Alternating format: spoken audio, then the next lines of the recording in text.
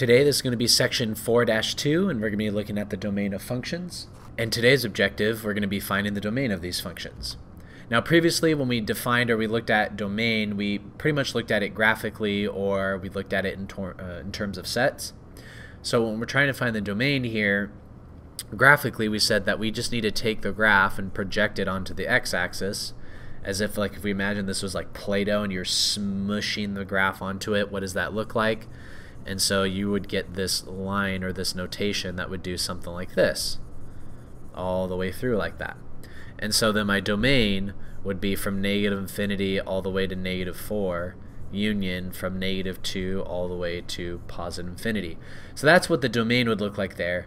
Now what would it be our domain if we were looking at equations? Now this process is a little bit more difficult, and the reason is because we're not necessarily used to examining an equation and then thinking analytically what are some relationships that we could create from that equation. And so when we're trying to find the domain, we need to kind of use that process. We either need to isolate it and say, well, I know that this is where x is going to be defined, and so this is what I'm going to say it is. Or you recognize that x can't be this, and so you're going to say, well, I'm going to look for where it's not defined and then try and look for it that way. Now when it comes to rational functions, okay, this is like a hint here. Rational means we're dividing by an x or in some way or fashion, so like 1 over x, that's an example. The thing about this rational function is you can't divide by 0. The moment that I get a 1 over 0 in this equation here, what's going to happen is it's going to give me an undefined value. And so because of that, I can isolate my domain or create a representation of my domain by saying x can't be certain values that are going to cause me to divide by 0. Then in radical functions with even roots, you can't have a negative value inside the radical. So let's say if I just looked at the original square root of x. Well, if I plug in -1 in for x, that's going to give me an imaginary number, which is not a real number, and so therefore it's not going to be on the domain, which is all the defined values for x. And so these are the types of things that we're going to have to look for when we're trying to find this domain. So on this first example here, it says the square root of 4 minus 3x. And so I kind of put my hints here off to the side for us to examine. Now this is not a rational function because I'm not dividing by x. This here is a radical function, and this means that it's an even root here. So because I know that it's a radical function by an even root, I know that I can't have a negative value inside my radical. I can have 0, and they can all be positive values. So what I'm going to do is I'm going to say my domain has to be this defined region, and this defined region will be 4 minus 3x has to be greater than or equal to 0. It has to be that region. And so from there, now I just need to solve for x, and then that's going to give me the region in which it's going to exist. And so solving for x, I can add 3x to both sides, so I get 4 is greater than 3x, divide both sides by 3, and so I'm going to get 4/3 is greater than or equal to x. And so now, trying to create this is saying that x is everything that's smaller than 4/3. If I were to look at that on a number line, I know that this is going to be 4/3. It's a solid circle, and x has to be everything that's smaller than that.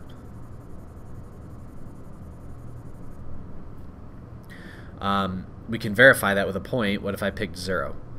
And I plug that in. Is 4/3 greater than or equal to 0? That's true, so that's why I shaded that side. So then from that visual representation of what I drew there, how do I then write my domain? I'm going to say that my domain is going to be from -infinity all the way to 4/3. And that's going to be my answer. So notice, as a recap, what I said was because it's a radical, I cannot divide by a negative value. And so I'm going to say, well, I just want to only the positive values are 0. And so here I have it's greater than or equal to 0. Previously I mentioned can't divide by a negative value. I apologize. I meant that you can't have a negative inside the radical. And so I have to say everything's going to be greater than or equal to 0 so that it's not being inside that radical. Now this one, a little bit more complicated. I completely agree with you on that. So there's multiple layers to this. So first, right here, this is dividing where there's x on the bottom. So I cannot have a 0 there. Also here, I'm also dividing by x. So I can't have a 0 there. Because if you divide by 0 somehow, then it's going to be an undefined value. So let's go through and do that. Well, first I have to say that x minus 3 can't equal 0, because if it does, then I'm going to get an undefined value. So I know that if I add 3 to both sides, I get x can't equal 3. And so this is going to be a restriction. Now I'm not finding or isolating, say my domain only can be these values. I'm only looking for what my domain can't be, because it just happens to be the easier method when it comes to rational functions. And so now the next portion, I have this 1 minus 4x over x minus 3, and I have to set that equal to 0. Well, I have to get this x minus 3 out of the denominator, so I have to multiply everything by x minus 3. So those are going to cancel out. And so I'm going to get x minus 3 minus 4x equals 0. And then so now combining like terms here, I'm going to get negative 3 minus 3x. And so equals 0. Add 3 to both sides. Negative 3x equals 3.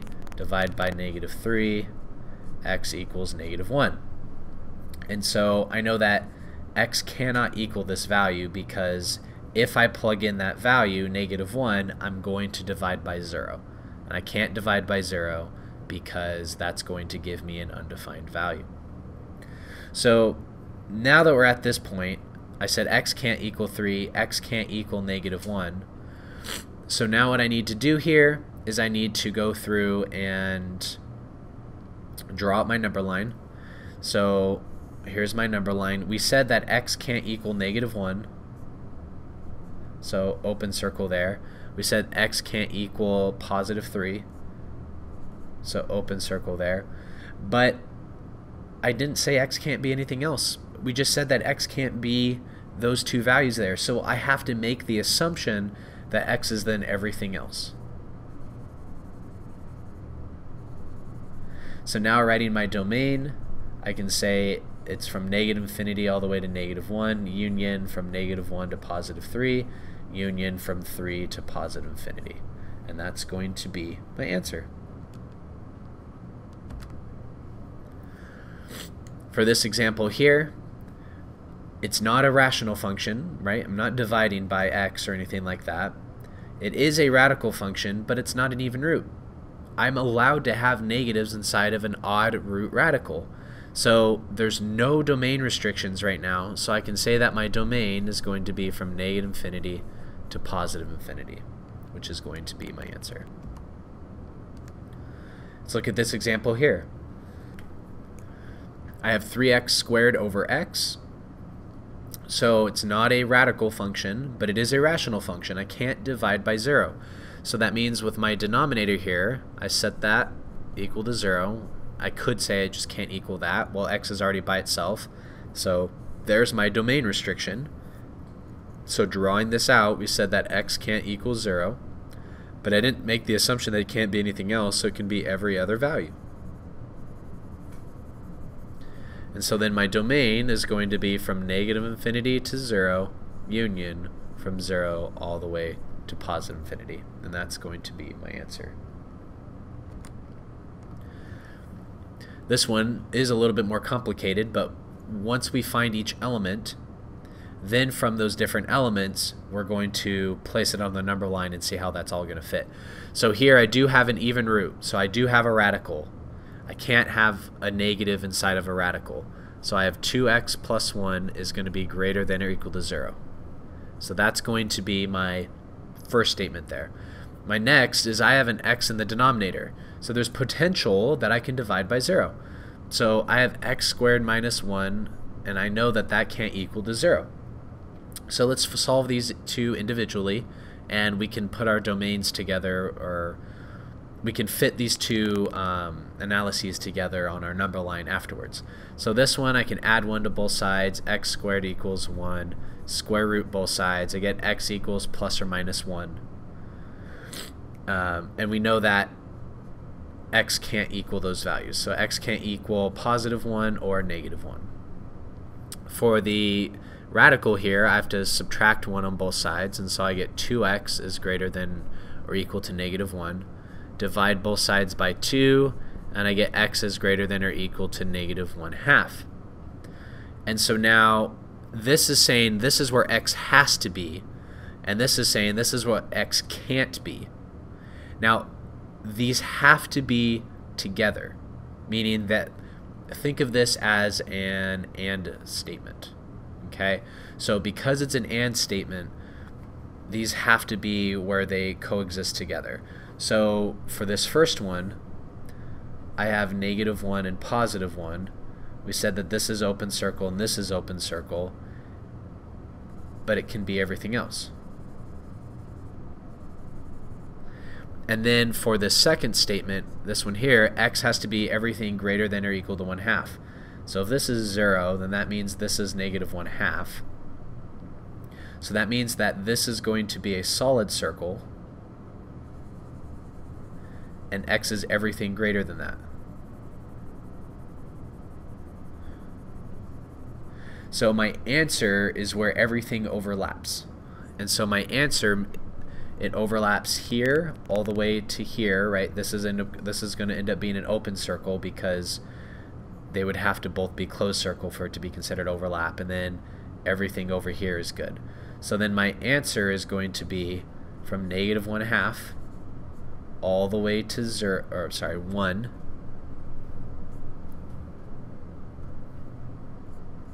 union from 1 all the way to positive infinity, and that's going to be my answer. So for this one, we're going to have this same scenario again, in which there's going to be potential for us to divide by a value that's going to be 0, and I can't have a 0 or a negative value inside of my radical. So we got to have both of them laid out. So I have to say 6 minus the square root of t plus 3 cannot equal 0. So that's one of them.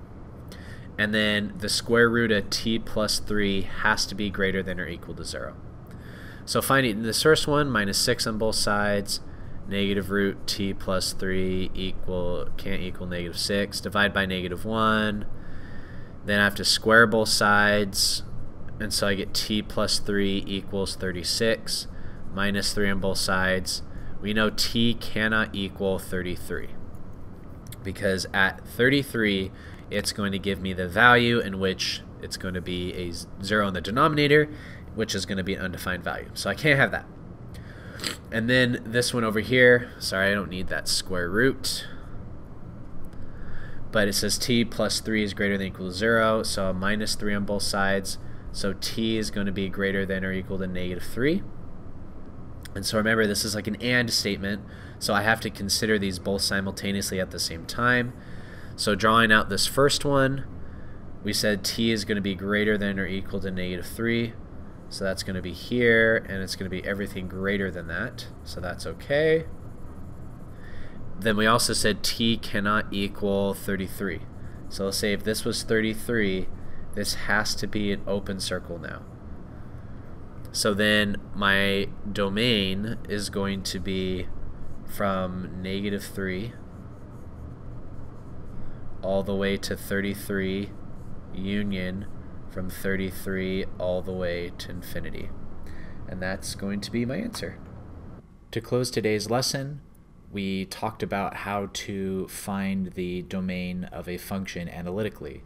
And so from feedback, I want to know from you, what are some common domain restrictions for functions? So let's talk about the types of functions that we looked at in this lesson.